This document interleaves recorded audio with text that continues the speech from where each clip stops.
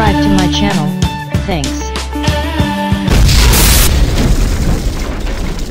The 2017 NFL Draft is here.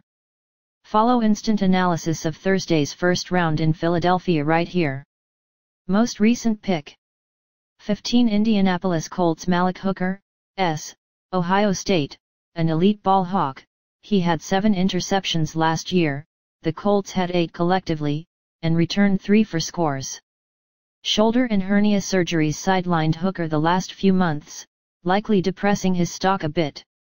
But considering his name has been mentioned with Ed Reed's as a comparison, new Indy GM Chris Ballard is surely more than happy to snatch Hooker for a defense that needs extensive work at every level, including a pass defense that finished 27th a year ago.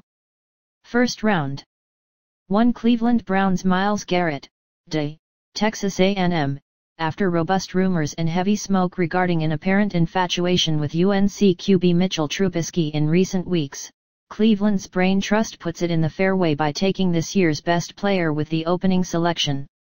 A 6'4", 272-pounder, Garrett averaged more than 10 sacks per season during his 3 years in the SEC and produced in 2016 despite playing a good chunk of the campaign with a high ankle sprain. Only the Raiders had fewer sacks than Cleveland's 26 a year ago, and the Browns have never had a player record more than 14 since it became an official statistic in 1982. As much as the Browns do need a quarterback, stay tuned. The pass rush was nearly as big a priority in a division where the other 3 teams feature established passers.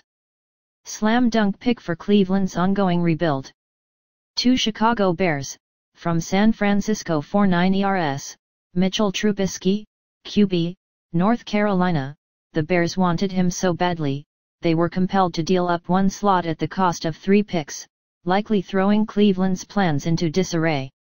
Trubisky showed excellent accuracy, 68%, mobility, ability to cycle through progressions, decision-making, 30 TDS versus 6 ints, and consistently kept his eyes downfield as the Tar Heels starter in 2016. The problem is, that's the extent of his body of work. 13 starts. Now he essentially replaces departed Jay Cutler as Chicago's new man under center, though he'll presumably sit behind newly signed Mike Glennon at the outset of the regular season. The Bears can easily extricate themselves from Glennon's 3-year, $45 million deal after the 2017 season.